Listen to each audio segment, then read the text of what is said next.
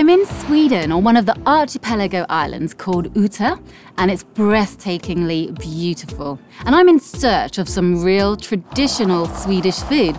So I've called on the help of Emmy, Swedish food blogger.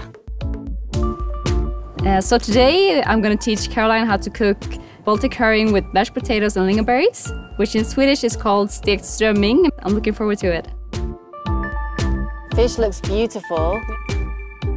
Hej då! Hej då!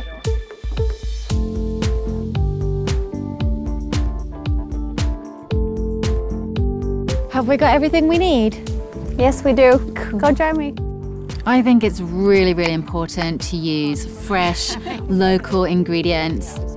Because then, you don't even need to do too much else to it because it's so fresh, just keep it simple, it will taste delicious.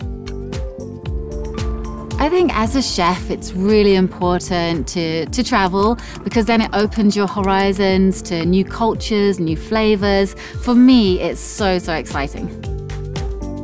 Right, so what's the first ingredients? We do add in a lot of butter. I think the parsley is a really nice touch.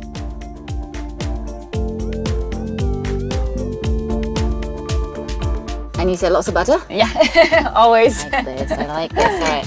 One of the reasons I actually love cooking so much is because I like to cook for other people. And I think it's just something, cooking for friends and family is something that I love to do. Right, last plate.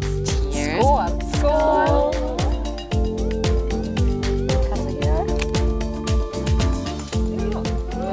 Hoppar alla längd.